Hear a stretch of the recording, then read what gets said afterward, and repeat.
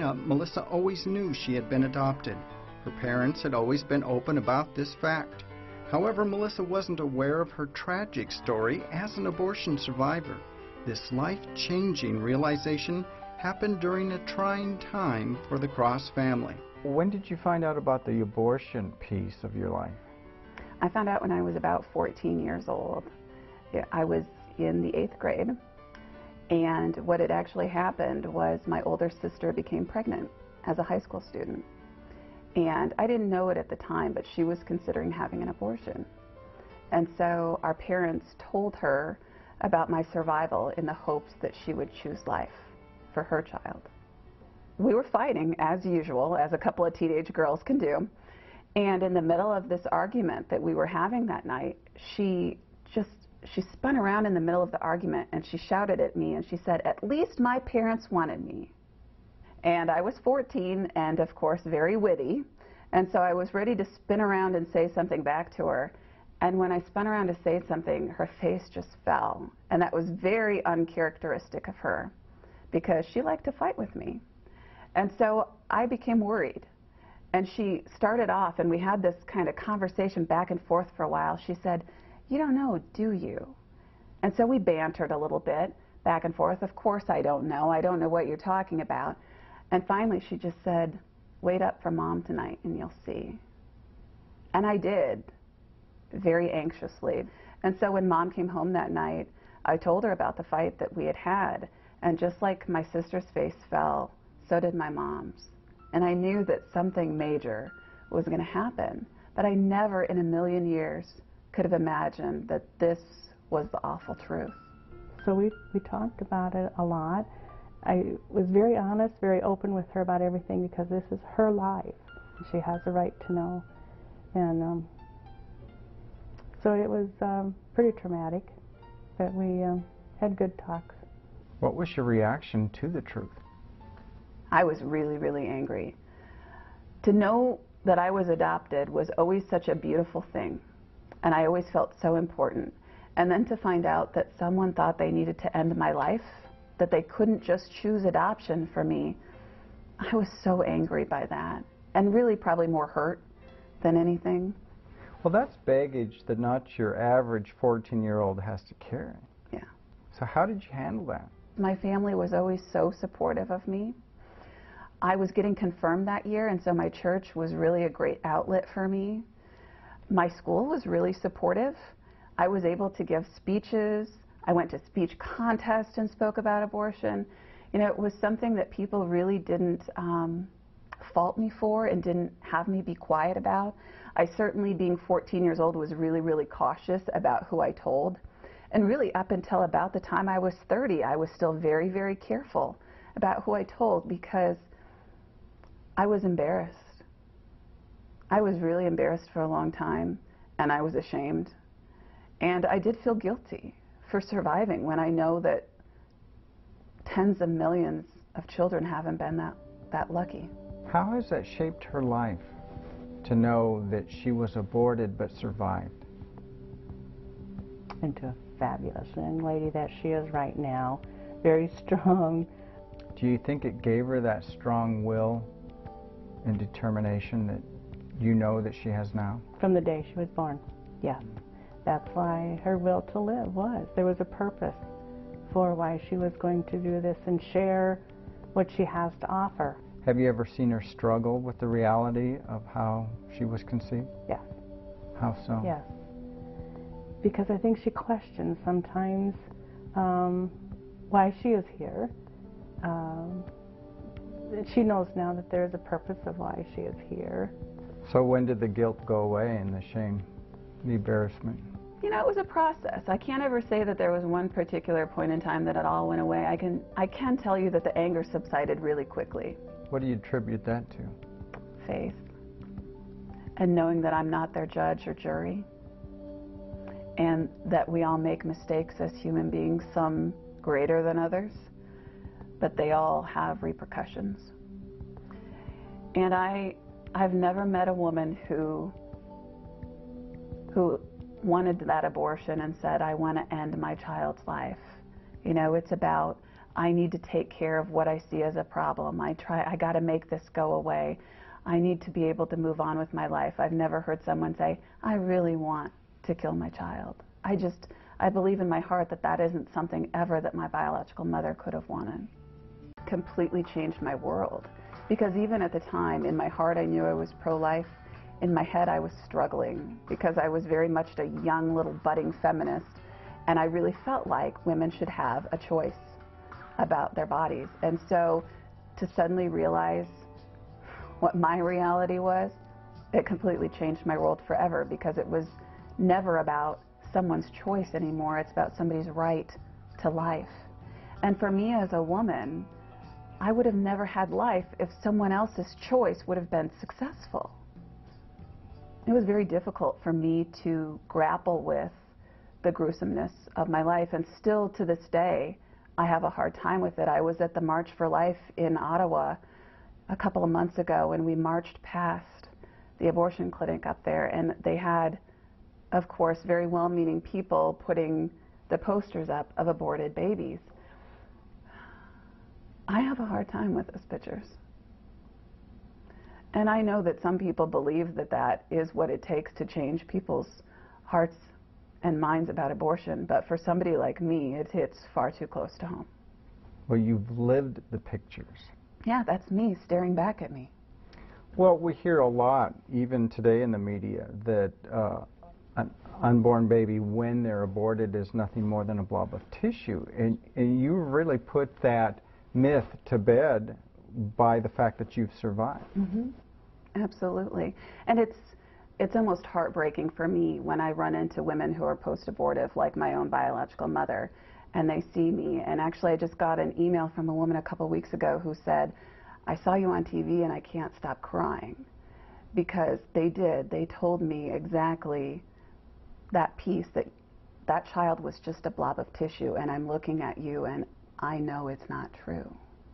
And that's just heartbreaking, that people have to live their lives having made that choice after someone has told them that lie.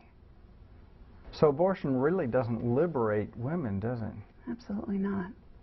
I really truly believe that my biological parents have been given a gift that we know tens of millions of other parents haven't been given. Their child lived, when we know all of those other parents out there are hurting because they know their child didn't live. After several years of healing, Melissa Ohden was finally able to grapple with her tragic past as an abortion survivor. Then, during her freshman year of college, Melissa decided to begin the lengthy process of searching for her birth parents. After nearly 12 years, she was able to locate her father in May of 2007. To Melissa's surprise, she discovered her biological father was living in the very same city.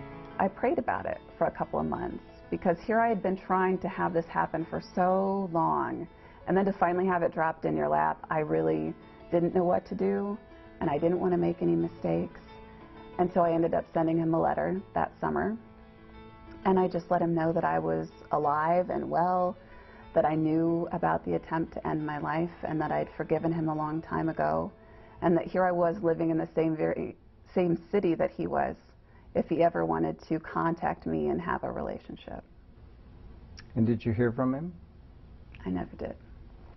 And that was incredibly difficult. All those months went by, and days turned into weeks, turned into months, and I had kind of given up hope of ever hearing from him. And one night I Googled his name. Something came up from our local newspaper, and it was actually his obituary. He had passed away right around the anniversary of Roe versus Wade. That's not a coincidence. Now, you reached out to his parents, is that right? That was not an easy decision for me to make, but I wanted to hopefully bring them some peace, to know that even though they had lost my father, that a piece of him was still alive and well in this world. But what I didn't know is that while I went kind of searching for them, they came searching for me. When my father passed away, they went to his office to clean out his desk and gather his belongings. And when they cleaned out his desk, they found the letter that I had wrote him. It was tucked in his top desk drawer. And that means a lot to me. Because all those months, I had always wondered if he ever received the letter. And if he ever received the letter, if he believed that I was really his daughter. And if he believed that I was his daughter, if he was ever going to do anything about it. And so his family really believed that that was a big sign, that he knew, and that he was going to do something about it someday. And so I think his passing was really that way to bridge the gap and unite me with his family. So now, do you have a relationship with his family? Yeah, members of the family, actually. I met my great aunt, and she came for our daughter's first birthday party and her second birthday party, and she's gotten to know my family, which is really great. After I met my great aunt, I met my grandfather for the first time, and that was in June of 2008. He actually came knocking on our door. Well, when you talk about these family members, your face lights up. So obviously it's important to you that you know them. Absolutely. You know, so I've met my great aunt, I've met my grandfather. He comes over all the time. I always have to joke he comes over really early on Saturday mornings when I'm not prepared. But that's a gift. You know, that's not a hindrance. That's a gift to have a grandfather showing up on your doorstep on a Saturday morning because he wants to see you so badly.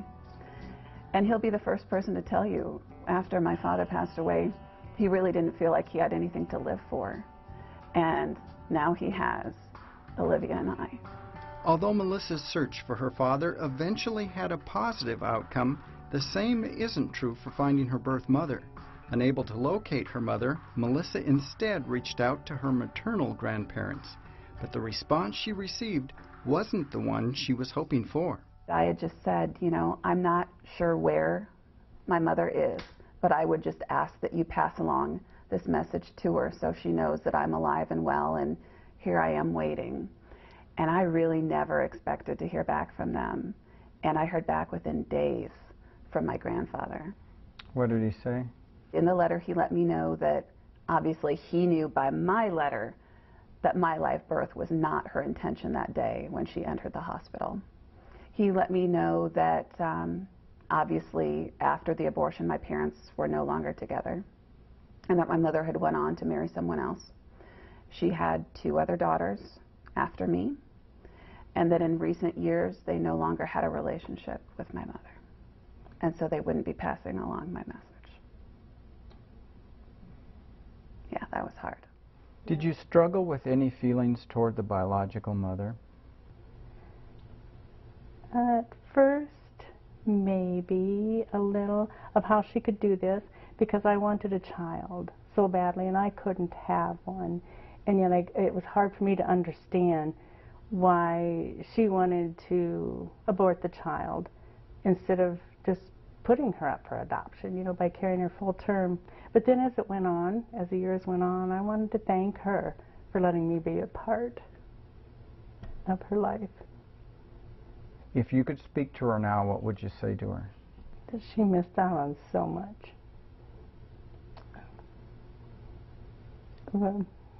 Of an awesome child, of a young lady, and what she has become. Now, if you could talk to your biological mother and you were sitting face to face with her, what would you say to her?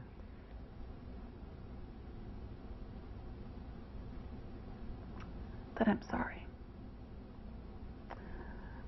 That I'm sorry that she felt like that was the only choice she had to make. That I'm sorry that she's had to live her life full of pain and regret and secrets.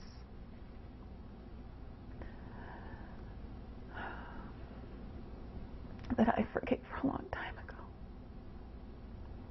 And that I hope she's forgiven herself.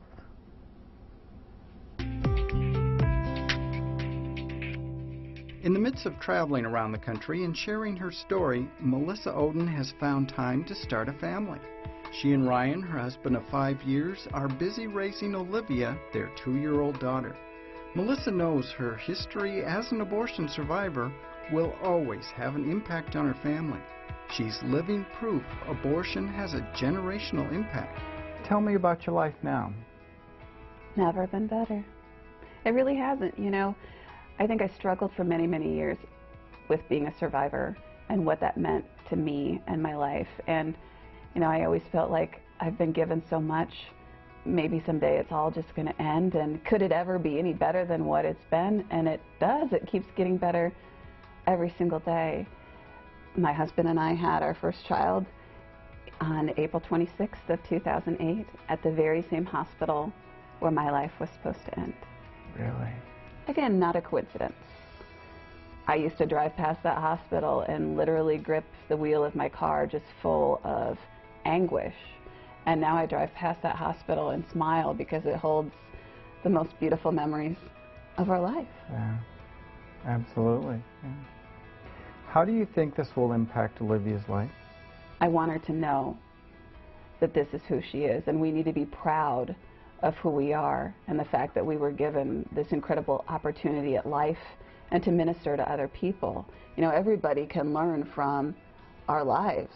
This is the true reality of abortion, that my husband would have never had a wife, and we never would have had that beautiful child that we have, and my adoptive parents never would have had a child. And now my biological family never would have had the opportunity to know me. You know, this is what abortion really looks like. I've started this foundation called For Olivia's Sake to help educate the world about the fact that Olivia deserved life just as much as I did. And so that's what For Olivia's Sake is about, is to really put a face to abortion and give people an opportunity to say that they hurt too, and help them find ways to heal. Well, and